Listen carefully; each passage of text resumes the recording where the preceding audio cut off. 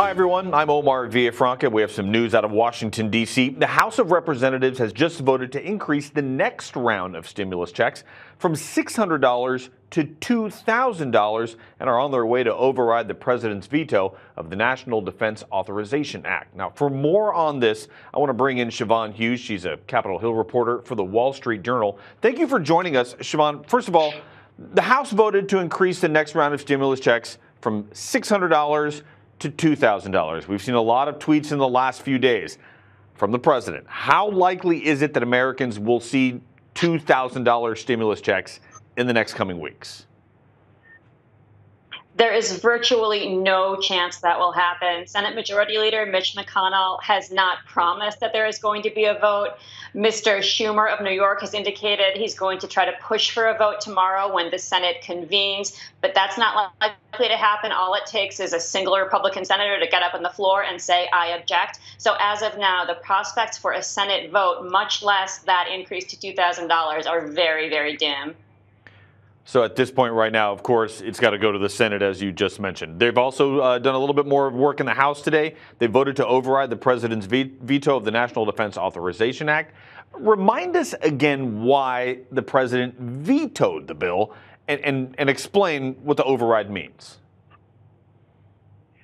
Well, this is setting up likely the very, very first override of President Trump's entire presidency. The reason the Senate is in tomorrow is specifically to override his veto of this must-pass defense authorization bill. The president had a couple of different objections. Number one, over Confederate bases. He didn't really appreciate the removal of the names of Confederates from those bases. And he also had problems over the omission from this bill of something called Section 230. This is the provision in the law that shields social media companies from certain types of lawsuits. It gives them, in a lot of ways, carte blanche to publish things and put out content that the president disagrees with. And so those were really his two issues. Let me ask you this just before we have to go. Why? Besides those two issues that you mentioned, is there anything the president was trying to get from this?